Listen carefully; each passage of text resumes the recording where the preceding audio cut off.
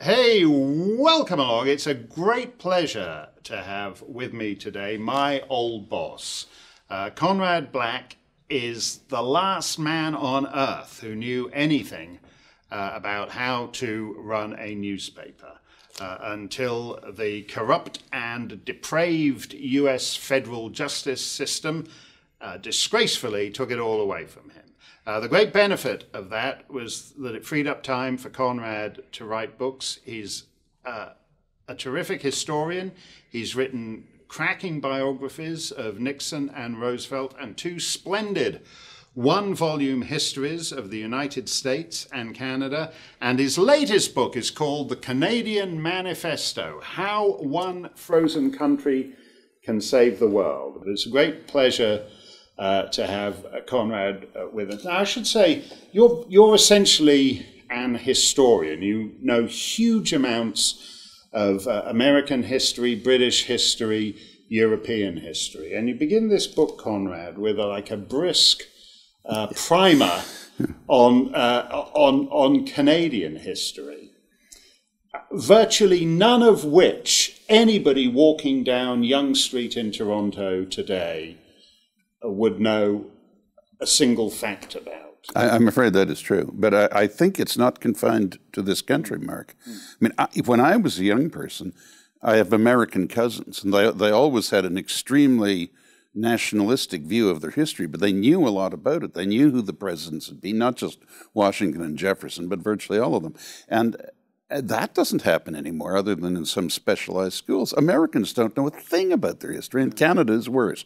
At least America has the star systems, and it has always had it. And some of them, to be fair, are great stars, like Washington and Lincoln and so on. Right. So they have a sort of celebrity view of their own history. We didn't even have that, and now we're hurling muck at the founder of the country because he was supposedly nasty to the natives, which he wasn't, by the way. He gave them the right to vote. Right. And that in itself, we're destroying our ignorance of history is leading us to destroy our history. So when you talk about Sir John A. Macdonald, to most people now in his hometown of Kingston, he's just the guy who has to be taken off the name of the pub because he's such an appalling racist and genocidal man. I went there to speak at the law faculty, urging them by a speaking engagement formally arranged by invitation, urging them not to take his name off the law faculty. And there were people outside demonstrating, singing some little ditty denouncing John A. and me as Nazis, both of us. So simply because you're defending the founder of the country. Yeah, he's a Nazi, and so you must be a Nazi by association. That's what we've come to, yeah. Yeah. What happens though? Because I read this and it's brilliant. You tell the story brilliantly, and for non-Canadians, it's great because you put what happened in Canada in the context of great power politics between France and Britain, and then with the emerging American Republic and everything. But if you don't have a history, if you don't know your history, then do you have a country? Isn't it just like a giant parking lot of whoever happens to be in it? You have it, but you can't realize it until you understand the history, and then you can make something out of it and engage. And you know what's got you through to where you are if you know the history. Yeah. So you continue the good parts of it. You continue. Yeah. And you're right. I mean, it's an asset. I mean, somebody seriously involved in running this country or any country has to know something about the history of the country. It's an odd formulation. You refer in the book continuously to, quote, the Justin Trudeau government, unquote. And I take it you're doing it to distinguish it from Trudeau Paire's ministry. Yes. Some years back. Well, if you say the Trudeau government in a historical context, it's ambiguous who you're talking about. Yeah. But it sort of gives the impression that it's not really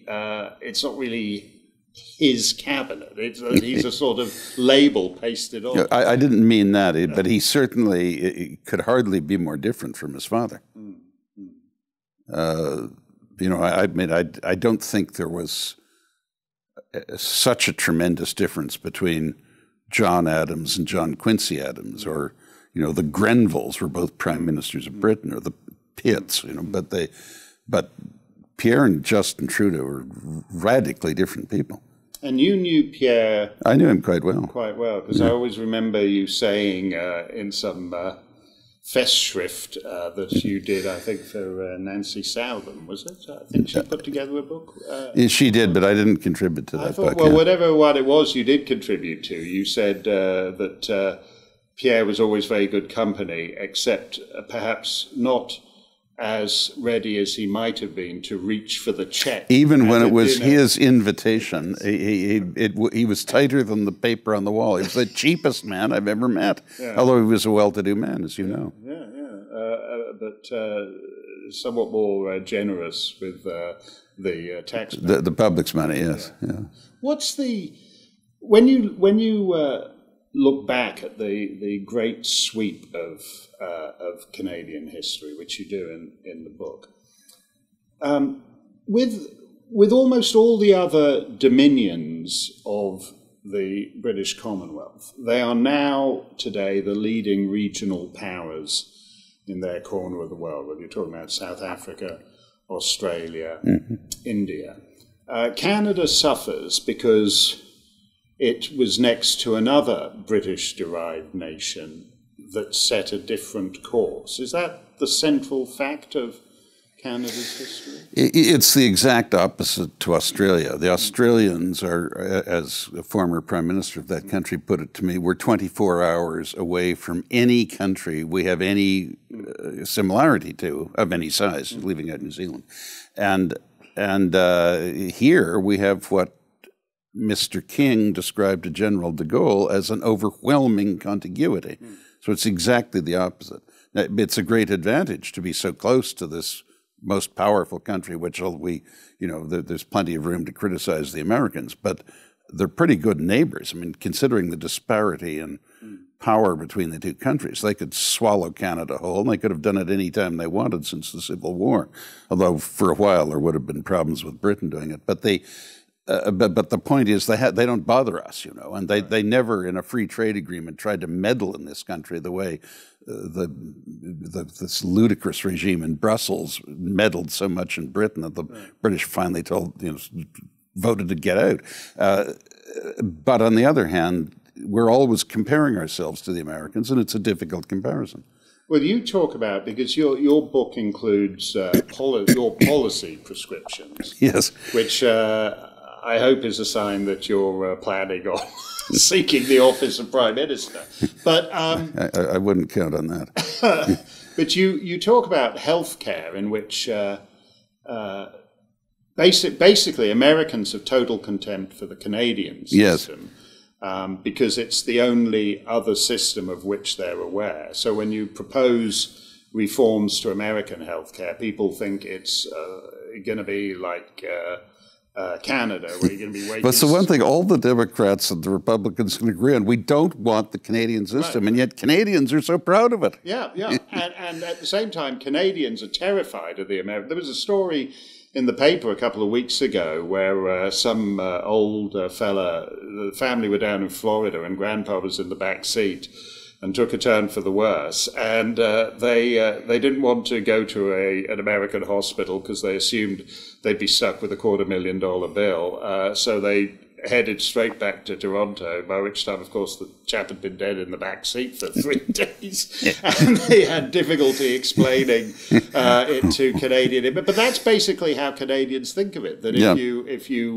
if you happen to trip when you're on vacation in Florida, it's going to cost your house to be treated. So, and not only that, if you're hit by a car, for argument's sake, at Fifth Avenue and 57th Street, the ambulance shows up and then says, well, let me see your credit card. If you don't have one, they say, well, tough luck, and drive off. It's just nonsense.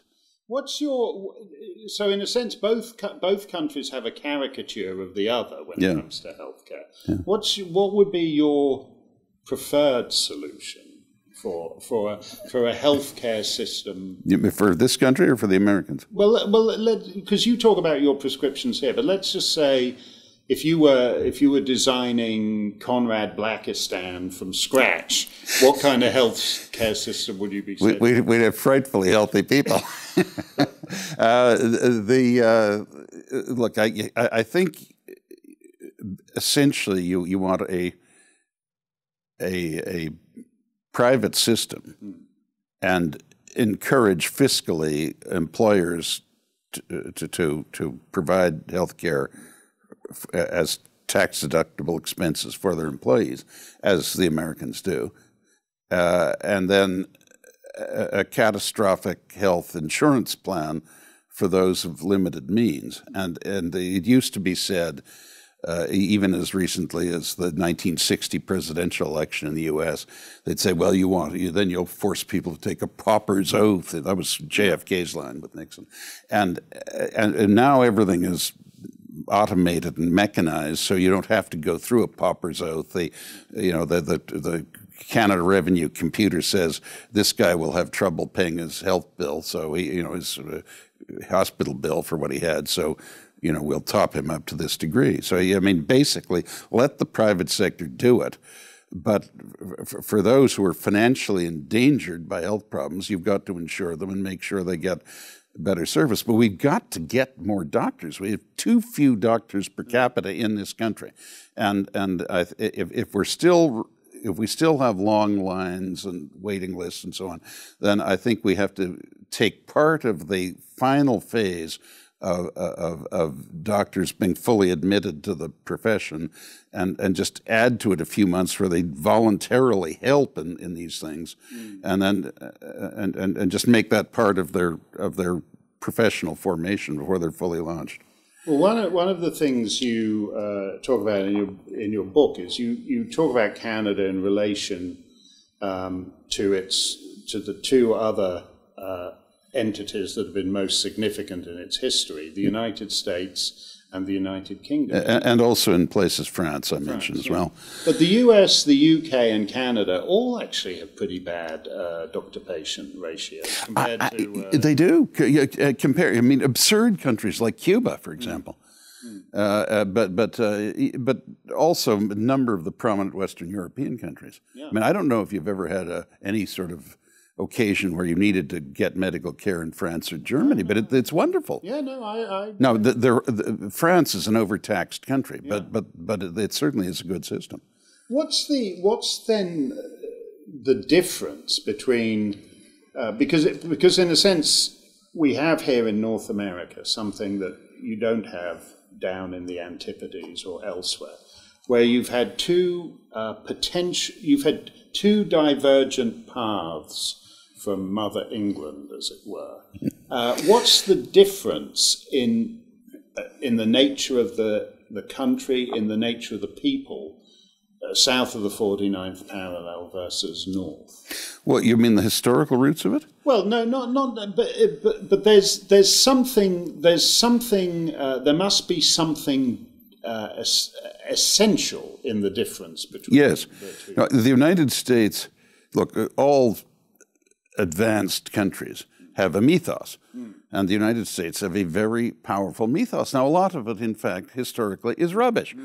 But since it was the first country that didn't have a defined culture and language for itself. I mean, the Dutch speak Dutch, the Spanish speak Spanish, and and so forth. And they were a second English-speaking country, so they devised out of their rebellion against the imposition of the stamp tax, which the British were paying, and they were paying it largely to pay for expelling the French from North America. I mean, they doubled their national debt in the 7 Years' War and said, look here, you Americans are the wealthiest British people, so we want you to pay this tax too. And then Jefferson and the others devised this absolute fraud about no taxation without representation. I mean, nobody votes to tax themselves unless they have to have the money. And, they'd already spent the money. The British had spent it, so the Americans told them to get lost and announced this was the beginning of human freedom. Now, at the end of the American Revolution, they had no more freedom than they had before, no more civil rights. They just had a resident government. but no more than, say, the Swiss had, or the Dutch, or the British. But that wasn't the point. This is a new order of the ages. We hold these truths to be self-evident, that all men are created equal, said Jefferson, right, slaveholder as he was.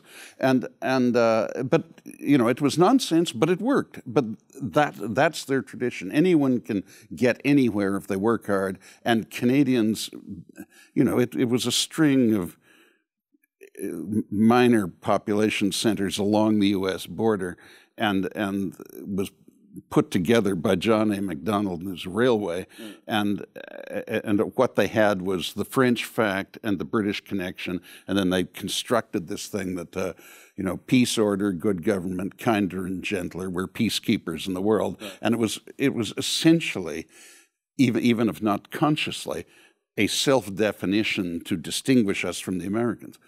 And is it? And that's largely nonsense too. We have absolutely no aptitude as peacemakers any more than anyone else does. No. In fact, if you'd been, say, traveling by train across North America in the late 1930s, you might well have concluded that Canada was the more militaristic power. You would have seen more soldiers at Canadian railway stations. Yeah. And look, as the old line goes.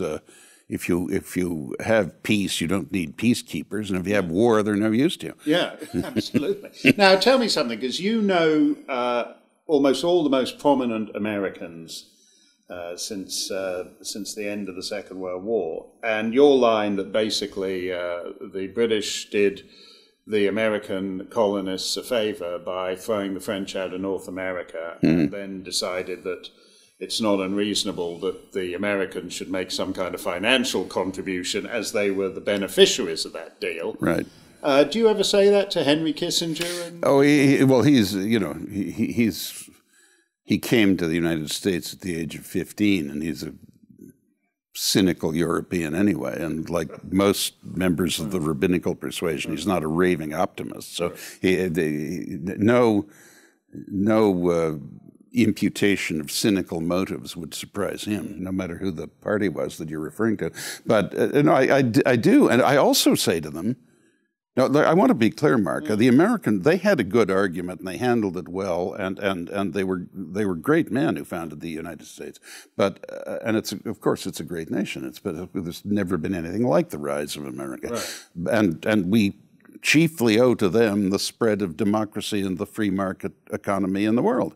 But so I'm not an anti-American. But what I do say is, if they had just not revolted, made their point about taxes without, if you read the Declaration of Independence, Jefferson's denunciation of poor old George III makes him sound like a defendant at Nuremberg, you know? You're a fan of George III. And not really, but he wasn't a bad man. He was a bit limited, but he wasn't a bad man. But Farmer George. What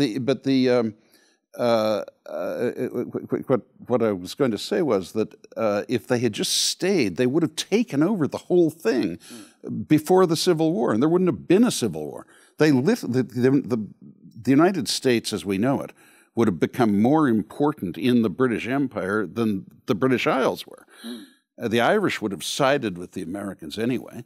And of course, a great many of them moved to the United States. Yeah. And the United States, by the end of the 19th century, would have controlled all of it, all of India, half of Africa, Canada, Australia, Britain, the United States, all of it. Because you're saying that it would have become the United States of North America. The British and American Empire, or something like that. Yeah, and at some point the capital would move from London to Washington. Well, you'd leave the king in London, but the political capital would be in New York or Philadelphia. Right, yeah. Right. This sounds like one of those alternative history. Yes, yeah. Well, it's completely irrelevant. It just happens to be the case. What's interesting? But Franklin said, we're going to pass the British in population in the 1840s, and that's exactly what happened.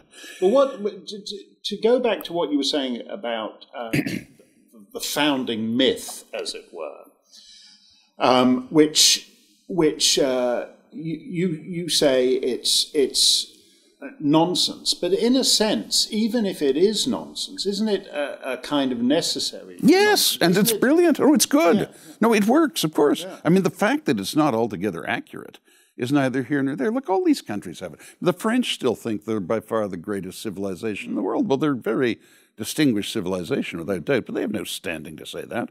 The British think that they're by far the wisest. When you get right down to it, we're God's gentlemen, and the rest are just, they're here and there, but that's sort of just who they are, And I mean, all serious nationalities have their own ideas of themselves, and like people, you have to have some kind of a positive self-image, or you're not going to get anywhere.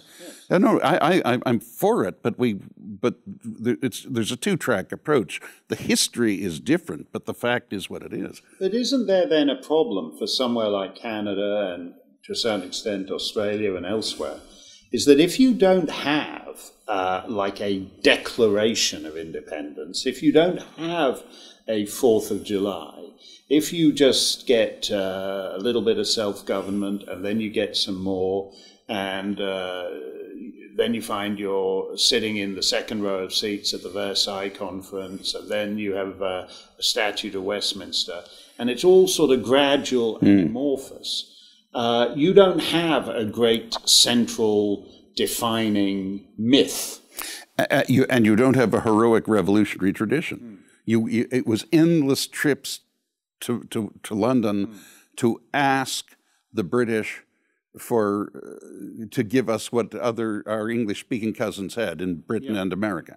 But with the added difficulty that those who did it, the Canadians who did it, Baldwin and LaFontaine, and particularly MacDonald and Cartier and the others at the founding of Confederation, they couldn't say, as basically Franklin did when he represented Pennsylvania and some other states in London prior to the American Revolution, give us what we want or we're going to leave, because the British knew that if we said we're leaving, we'd be swallowed whole by the Americans, so we couldn't say it. And that's what makes, in my opinion, MacDonald's achievement even more astonishing. We had to have a ludicrous Gilbert and Sullivan rebellion here of Mackenzie and Papineau, a bunch of drunkards in a bar up north of here, and a few French-Canadian intellectuals remonstrating, and absurdly pompous flourishes as if they were Robespierre and Danton or something. Well, you say, which I never really thought of it as that period is basically Canada's contribution to the European revolutions of 1848. We got a responsible government. The French brought back the Bonapartes. The Metternich was thrown out of office. All sorts of great things happened over. That's what we did. You see. But what I was going to say is that we had to have a minor rebellion to get their attention. It had to be not so irritating to the British that they called in the American minister and said, look here, you can have Canada, just give us an absolute guarantee of joint ownership of the Isthmian Canal, the Panama Canal, when you build it, or something like that. Is that actually an historical fact, that London would have been willing to give America Canada in return for co-ownership of the Panama Canal? It's speculation by me. We don't know that. But the Webster-Ashburton Treaty, Daniel Webster, who was the Secretary of State twice, of course he was. And part of that treaty refers to if they build a canal, the British their ships could go through it. But it's just speculation by me, but the point is the Americans could have offered them something that would have been tempting to Britain. And let's say they, I'm not exactly sure what it might be, but they could make an offer, even if it was just money, even if they bought it. Because the British weren't terribly interested in Canada. They worked themselves up to a bit of interest when Grey was Prime Minister, because he was sort of an Empire Free Trade person. Forerunner of Joseph Chamberlain. You were in one of your something of a deal that has the vague kind of association with that Canada for Panama thing. You propose towards the end of your book that Canada take over the British West Indies. Well, it was offered to us, you know, at the end of World War I, and Borden said, no dice, we don't want it. Borden was our prime minister. And I know that. You don't say No, I know, but it's possibly not all your viewers would. Borden, Yeah, well, Prime Minister of Canada, who has kept his place on the $100 bill. Yeah. Mark, I know you knew, but I didn't know that your viewers would know necessarily. But Lloyd George said you can have the West Indies if you want it. He said, no, what do we want the West Indies for? Yeah. But which is weird to me, because Australia wound up with places like Papua New Guinea. Yes. Even New Zealand has the Cook Islands and so forth. Yeah. That was clearly in the air in London at the end of the Great War, that if you accept the idea that the Dominions are equal in stature to the United Kingdom, then why don't they run all the local colonies? Exactly. Why did Canada? Well, and even with South Africa, actually, with German Southwest Africa. So why did given to South Africa? Yes. Yeah. So why is it that Canada alone decided that Canada didn't want to be in the colonial business? That's a good thesis topic for some doctoral candidate. I mean, it's an interesting question, but I think Borden just thought they would be a nuisance. As you know, the racial pigmentational distinctions in those days were paid greater attention than they are now. But and it's the change is a good one. But I have no standing to impute that as a motive to Borden. But it wouldn't surprise me. But we could have done a lot with those islands. You've revived that idea because you say en passant that substantial numbers of Canadians spend half the year in Florida and Arizona and basically spend half their annual income down there. And they could be doing that if Canada was running St. Kitts or the Turks and Caicos or Bermuda, they could be spending that other half of their income on Canadian soil and benefiting the Canadian economy. Look, I suspect if it was pitched right, you could even though they're independent countries, you know, Bahamas, Barbados, Trinidad, those five little ones, you know, so Dominica and Grenada and so on, and even Jamaica, although that's a little more problematical. But I think they'd all come in if we invited them. Now, there would be certain questions about that, but also, if Quebec is so concerned about the linguistic balance, we could arrange something with Haiti. You can't just have the arrival of millions of Haitians in Canada, fitting them out with toques and gloves to acclimatize them, and sending them. Yeah. But we could do more with the Caribbean. We don't have to have federal union with all of them, but we could do a lot more. So you've got your eye on the French West Indies too. Well, France is not going anywhere. If we touched Guadeloupe or Martinique, we'd have French nuclear submarines in the St. Lawrence. Okay. Just to reassure, I like the way. By the way, the book is a brilliant mix of things that you can conceive of. The present terribly. Not terribly rock-ribbed Conservative Party going along with, and then things that they would just be, those jelly-spined losers would just be all paralysed over because they would be shaking in their shoes. Yeah, that it would not focus group terribly well. You have some other robustly expressed ideas. We had in Canada the sesquicentennial a couple of years ago, yes. And it's got to be accounted the biggest flop of all time, particularly for anyone who was around during the centennial. And one reason why it was a flop and why it was a total downer and a joyless, thankless, miserable thing, particularly on July the 1st at Parliament Hill, is because for some reason, every official, the Governor General and the Prime Minister and the Deputy Assistant Minister of Fisheries, whenever they're beginning a speech now, they have to say, we we stand here on the ancient land of them, and then they invent some Indian tribe that you've never heard of, and whether or not they actually exist, it could all just be a giant leg pull. What is it with this? It all looks like a Monty Python thing. Yeah. What is it with this so-called Aboriginal?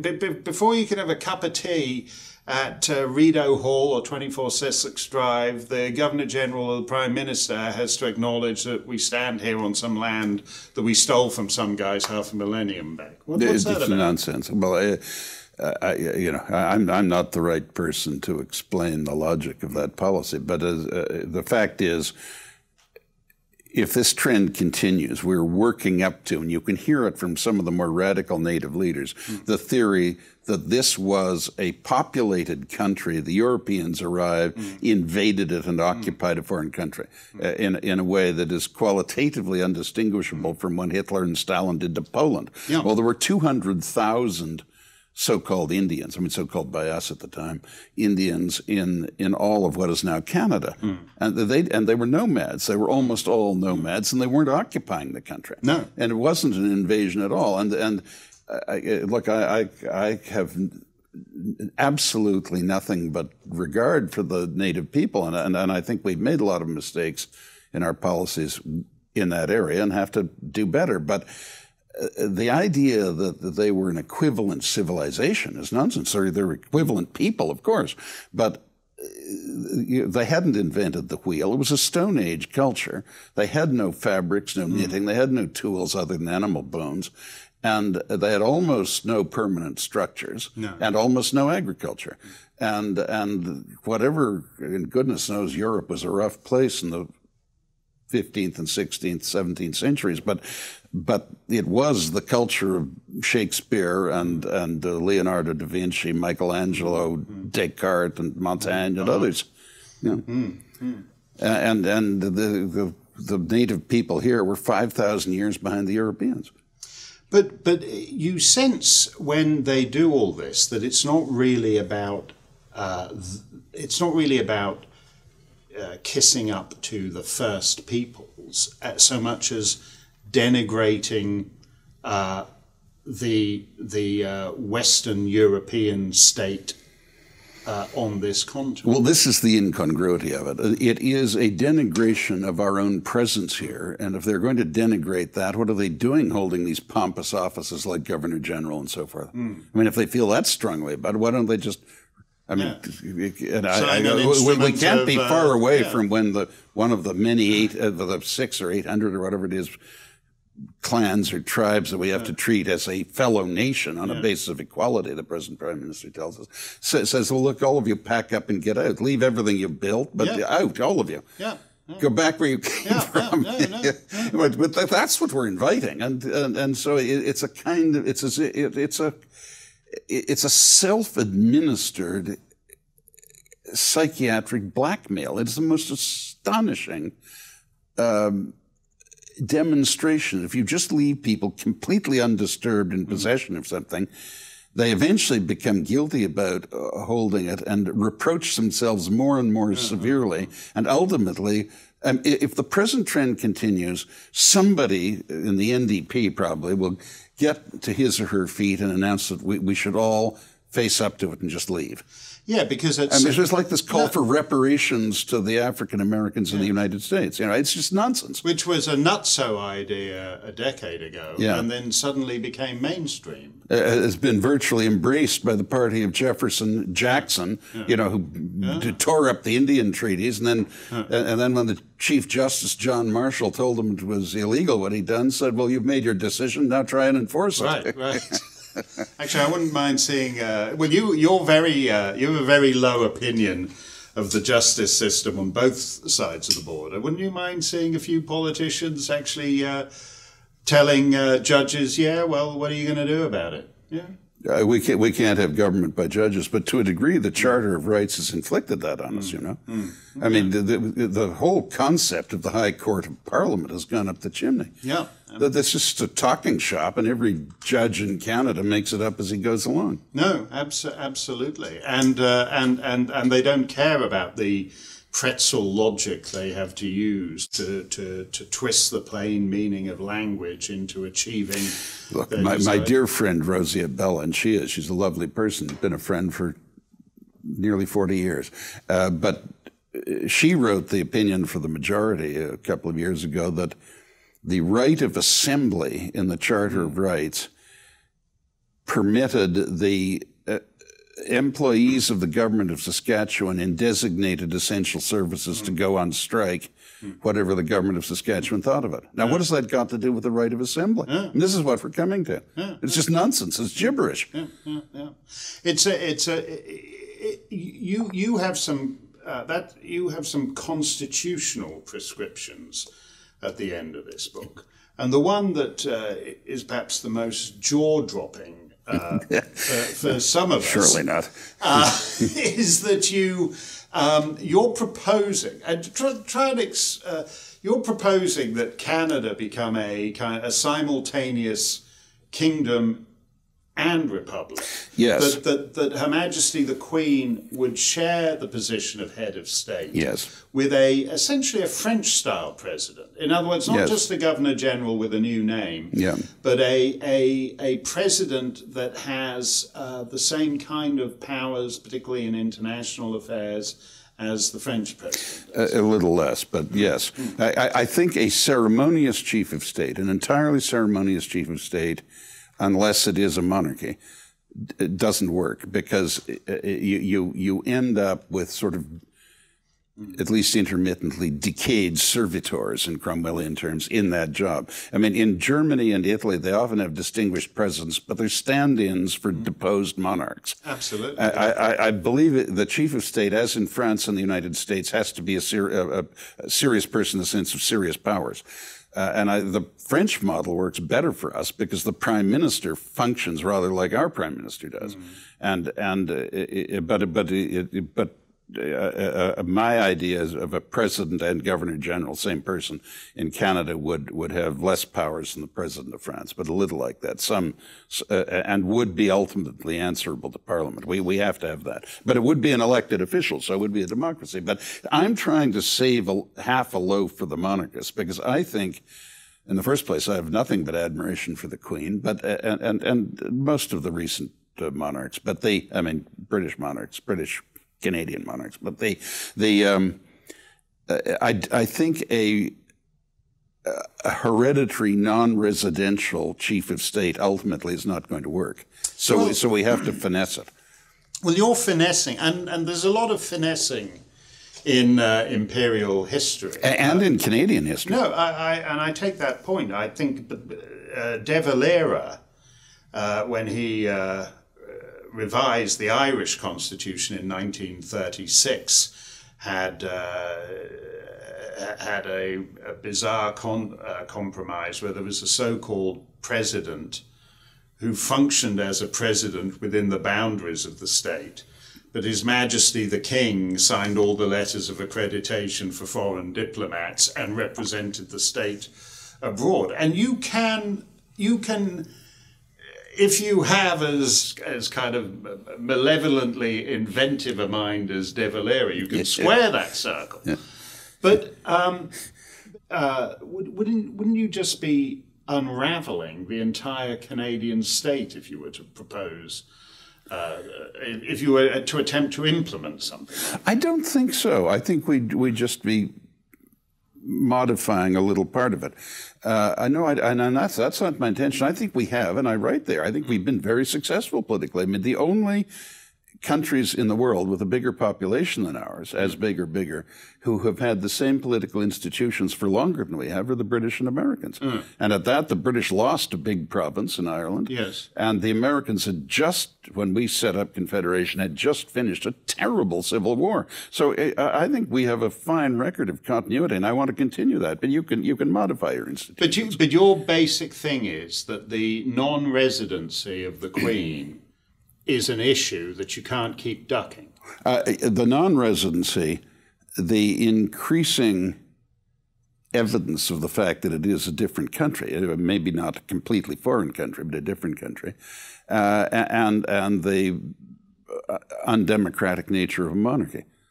But so we keep it, but we make it, as I said, a co-chief of state. Why, if the residency isn't, why couldn't you just, I mean, according to the Daily Mail, Buckingham Palace is eager to offload Harry and Meghan because they feel she's a loose cannon. Why couldn't you just have the second son of the sovereign come and take a residence in the senior dominion? No, that could be done. And when I was a newspaper owner in London, I used to see the then Prime Minister, Margaret Thatcher, quite often. She would always say, look, for heaven's sakes, don't discourage the royals from going to Canada. We can't have them here all the time, you know, and we need someone to share the cost of them. Right, exactly.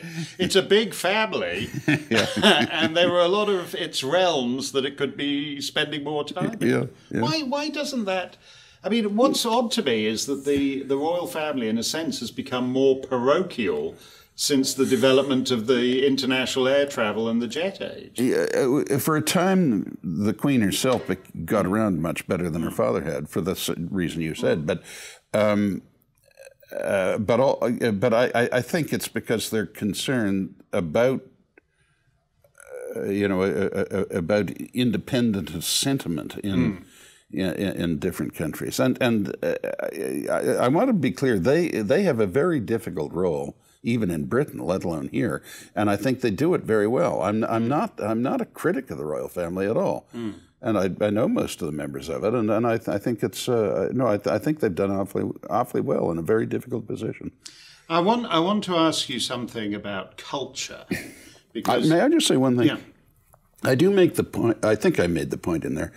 Napoleon's last regime, when he came back from Elba, it was an absolutely democratic system he set up, and he called it. It was the Second Empire of the Republic of France. Right. So I mean, Napoleon is a precedent for mixing a royal system and a republican system. And I think if you go back even before that, the French philosophers like Montaigne always considered England a crowned republic. And I noticed that Sir David Smith, who was the Queen's long-time private secretary in Australia and to the Governors General down there, always liked to use the phrase during the Republican debates in Australia that Australia was a crowned republic, as it were. That is the Commonwealth of Australia. That is a valid concept. Look, General de Gaulle resolved the ancient quarrel between the monarchists and the republicans by creating a monarchy and calling it a republic. But he ruled like a king. Yes. Anyway, I interrupted you. No, I want to talk about the culture aspects of this because you want Canada to be a great country. Yes. And that's difficult because it's next to the hyperpower. And we're the third English-speaking country and the second French-speaking country. Yes. So we don't have a language of our own. Although we have people who and I think perform well in those languages. You could have argued that when they set up the UN Security Council in 1945, that Canada had done enough heavy lifting to get a place on that, but that you couldn't have a third English-speaking country as part of the permanent members of the Security Council. So in a sense, Canada suffers always by simply the fact that it's another English-speaking. Except when the G5 wanted to add Italy, and the Americans and Japanese said, look here, we're not going to be swamped by the Europeans, so we want Canada. Right. Yeah. Right. But let me ask you about one of the other characteristics of great nations, because you talk about the social democracies of Scandinavia, and you make the point that they've got very tiny populations, yet every so often they produce a Grieg or an Ibsen or a Sibelius, and you want Canada to have that top tier kind of cultural impact. Whereas the reality is that people who are that good now tend to leave for Los Angeles or New York or London or Paris. That has been the history of Canada. I think as our scale increases, we will retain more such people, and as the composition of the population becomes, and it's with great trepidation, I use this terribly abused word, more diverse, I think the self-confidence of the population rises, and we become, I think we'll gradually have more highly talented people who remain in the country. But what you said has certainly historically been a problem, yes. You call for doubling down, as it were, on institutions like the National Film Board, but running them differently. Yeah, running them differently. But I remember, I think this was in your autobiography. You had a very funny line in there where I can't remember what you were talking about, but you said something. It's a bit like Canadian art, which loses 90% of its value the minute you take it across the border. Except for a couple of abstract artists, French Canadians, you can't sell Canadian art outside Canada. No. Its value evaporates the minute you take it anywhere else. But isn't that what you, in a sense, we wind up with, accepting perhaps pop music and Celine Dion and so forth? Isn't that what we end up with now? Is that the terrible, pitiful boosterism when you listen to the CBC interviewing a Canadian novelist? Often, yes. I'm afraid it is, instead of being something that nurtures things that are exceptionally good and people who are exceptionally talented, it tends to become cliquish, protectionist, and a glass and hard metal, the thickness of the armor on an Iowa-class battleship, ceiling for mediocre people. Right. Absolutely. And I wonder, because like our old friend Mordecai Richler should have had the Nobel Prize. Yes, and he, and to a certain extent, I got kind of irked when he died, and he was because a novelist is a novelist, and nobody reads Dickens because he's English. They read Dickens because he's Dickens. Right. And I wonder if that is. I understand that great cultural figures are part of what it makes a great nation, but if the chippy nationalism that gets into play when you have a bureaucracy. And I'm as opposed to that as you are.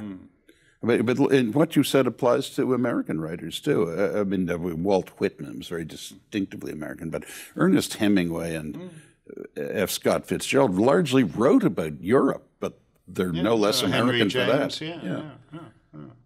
But just to go back to that word that sort of sat rather oddly in your gullet as a final thought, Conrad, because you were an early supporter, or at least you saw where the Trump campaign could go in the United States, and the core of the Trump platform when he took off when he came down the escalator. And he started saying that Mexico isn't sending its best, and the loss of control of borders and mass immigration was a core Trump issue. Yes. He was going to build a wall. Mexico was going to pay for it. And it remains a core issue for his supporters. Now we have Conrad Black using the word diversity, and you haven't said with great caution. You haven't said multicultural yet, but no. You might well. And but not in kindly terms. You say immigration is necessary simply because of the disparity between Canada's population and America's. It's much quicker to get to land in this country and get to the top than it is in America. I mean, we have essentially a Somali who became Mr. Trudeau's defense minister, and you can get there in just a few years from landing to sitting in the cabinet. Can anyone become a Canadian? And does any country, given automation and all the rest of it, need mass immigration on the Canadian scale these days? We need more people. I think we should make sure that we're doing our best to bring in the most easily assimilable ones, not exclusively so, but in substantial numbers. Just not because people from other places are inferior. It's just a matter of what suits the national convenience. That's all. And by the way, in fairness to the Americans, you know, they were a long way ahead of us in the elevation of such eminent figures as, we'll start with Albert Gallatin, for example, but more recently Zbigniew Brzezinski, a Polish Canadian, and Henry Kissinger, whom you mentioned, who was you know, only arrived when he was 15 years old, and there's nothing wrong with that. It's a good thing, but my point is we have to maintain and, if possible, reduce the ratio, population and ancillary ratios like GDP and so on between the U.S. and Canada in order to get any significance for ourselves. But also, you need a certain critical mass to be a country that has a broad culture and a broad civic base. You just can't. I mean, you can, you know, specialist countries like, you know, tax haven countries like Luxembourg or Monaco or something are fine, or petrostates like Kuwait or something might be all right. But if you want to be one of the world's important countries, we need more people than we've got. So, we don't need 200 million people. We need more than we've got. Okay. And I saw, I think it was in the Globe and Mail today, somebody talking about Canada having a population of 100 million by the end of the century. Can you imagine? I'm not sure I can. It's like, I mean, you know, Kenora, Ontario will be a city of 1 million people. right. Look, I am always amazed when I go out into the countryside around Toronto and see, you know, Milton with a population of 70,000. I remember we used to drive through Ajax, and we'd make the joke, Ajax, the foaming village, you know, after that cleanser, and they had about 5,000 people. I think there's 70,000 people there now, or something like that. Yeah. I wonder. I'll be interested in that. It's a bit like when these cruises on the Mexican Riviera, and in the brochure it sounds like a charming fishing village with a subdivision, and you get there and it's an industrial city of 30 million people that nobody's ever heard of. I'm not sure I quite buy into the mass population. I don't mean you know, a vast population. I just mean more than what we have. Well, Conrad, something the size of France or Britain is fine. You know, 50 or 60 million people, that's fine. We don't need more than that. The great thing about you, Conrad, is because people, which must be frustrating to you, because you're pinned in Canadian terms as some kind of right-wing figure, and yet you have a tremendous generosity of spirit, sometimes quite alarming to those of us on the far extreme insane right, about a lot of government intervention, and you have a greater generosity of spirit to the Liberal project for Canada. Yeah, well, you see, I think I wouldn't if I was an American, because the private sector can manage almost anything in that country.